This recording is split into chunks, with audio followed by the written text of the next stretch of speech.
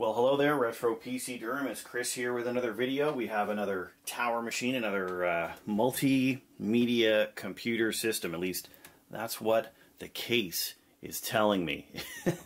So another clone build here.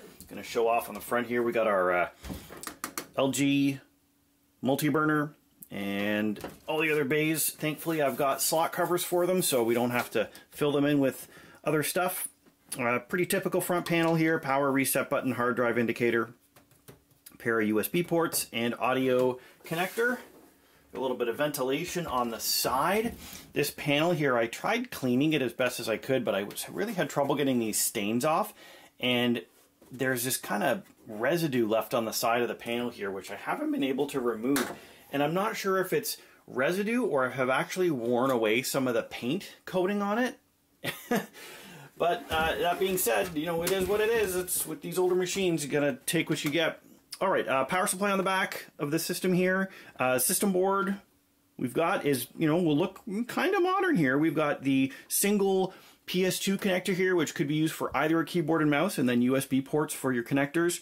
We have onboard graphics output. I've actually got some tape over these ones here because I was wanting to make sure that wherever this goes, the people who use it actually remember to plug into the discrete graphics card.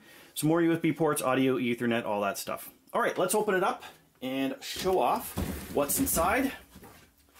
Got our trusty orange screwdriver here.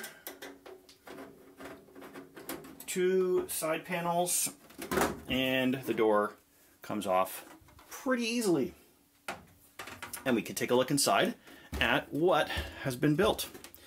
So we've got this Asus.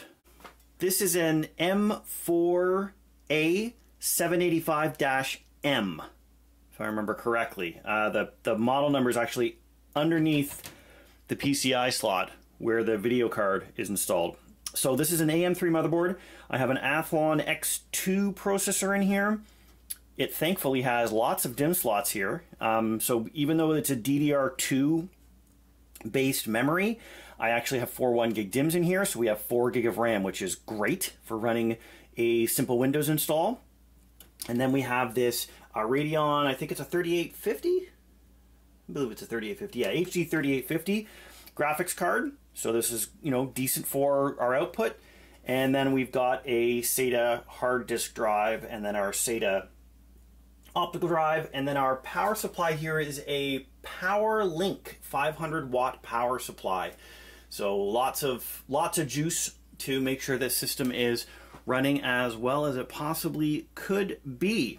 I'm going to put the case back together here, and we will boot up into Windows and show off how reasonably well it functions from a performance perspective with this older processor, older graphics card, obviously an older system. Okay, we're all plugged into the bench setup here. I'm going to hit the power button. You should immediately hear some very nice fan noise. And that is primarily coming from the fan on the case that's on here. It is a, what is that, an 80 millimeter, maybe a 70 millimeter fan, and it is pushing air quite well, let's put it that way. So definitely noticeable, but on the bright side, keeping the hot air pushed out of the case. So great for keeping everything kept cool inside the case here. You saw Windows booted up relatively quickly. And that's, you know, partially coming from the fact that the processor here is relatively powerful for its time, this Athlon XII, and having the memory installed on there at 4 gig makes up for some of the shortcomings of still having a spinning disk drive. So I'm going to open up hardware info here, and we can take a quick look at the rest of the system specifications. So here we are with our processor information, an Athlon X2 as I mentioned. It's a 4450E. This is a 2-core, 2-thread, no hyper-threading on this guy, processor, and we're running at about 2.8 gigahertz, which is good performance. As I mentioned, a dual-core 2.8 gigahertz is good performance for a standard Windows environment. Given the age of the system, of course, because we're missing some of the newer instruction sets from the last, 8 years or so, you're going to suffer some performance issues in more modern use cases. So, something like this processor is not going to be good for modern gaming, but for general productivity and maybe even occasionally doing something like Minecraft or Roblox, it should be okay.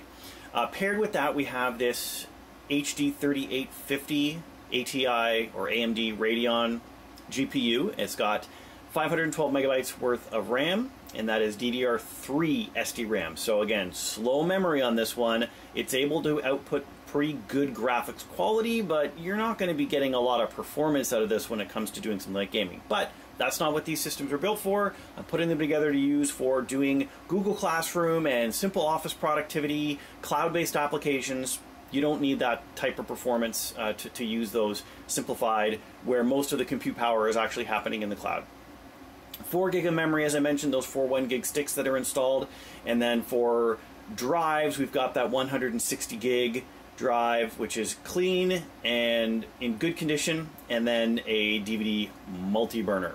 So, with all of that said, my primary test in terms of performance on these systems is to go and see how well it can handle doing something as simple as opening up a browser, going to a website, and maybe watching a YouTube video, just to get an idea of how long it takes for Microsoft Edge, in this case, for a Chromium-based browser to actually load up, right? It takes a couple seconds. You've got some lag there as it tries to do the work it needs to do. Then we want to go to our link for YouTube. How long does YouTube take to load up? Getting all those pictures up, getting all the ads, of course, you've got to get those ads loaded. Those are the most important part, right? And then we're going to go and see if we can run our CrabRave. So I'm going to do a quick search for CrabRave because I don't see it up on the front page here, which is interesting because I literally just searched for it like 10 minutes ago when I was making sure the system was running properly before doing the video, and it's the only video that this system has watched. But it's not on the front page. Alright, so I'm going to pause. I'm going to put Stats for Nerds up. We're going to go full screen. And what I am going to do is switch this to 720p if it isn't already.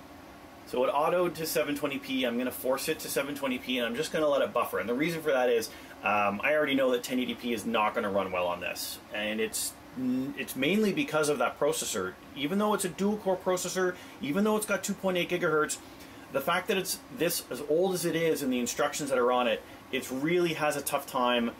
DDR2 memory with a graphics card that's got DDR3 memory, it's going to have issues. Now, that's okay to go to 720p because the monitor that's actually going to end up getting paired with this is a 1280 by 1024 19-inch monitor. So when you're running full screen, if I remember my resolutions correctly, it's going to run stuff at 720p in this letterbox format at that screen size anyway, so it's perfect. Anyways, let's hit the spacebar button. We'll get this running here. I want to let it fully buffer because I want to have the frames shown here be a little bit more accurate to how well it's playing back, as opposed to having those initial frame rate losses as it tries to buffer the video. So just watching here, I know YouTube compression is always an issue. I'm not seeing any frame skips. Obviously, it hasn't paused to try and reload itself properly. We're less than 10% of frames dropped, which I think is pretty good. This tells me everything I need to know about, does this system do what it needs to do? I'm going to be able to do my office productivity. I'm going to be able to do my cloud-based apps. I'm going to be able to get onto a Zoom meeting. And while I don't have a camera hooked up to this system, I will be able to hook up a headset, and I won't be able to go on camera, but I'll be able to watch someone else's 480p or 720p video coming through that feed without any issues at all. So I think that ends up working out pretty well. So that'll about wrap it up for this video. Hope you enjoyed checking out this rebuilt Athlon X2 based machine. I hope that you are staying safe and healthy out there, and we will catch you in the next one.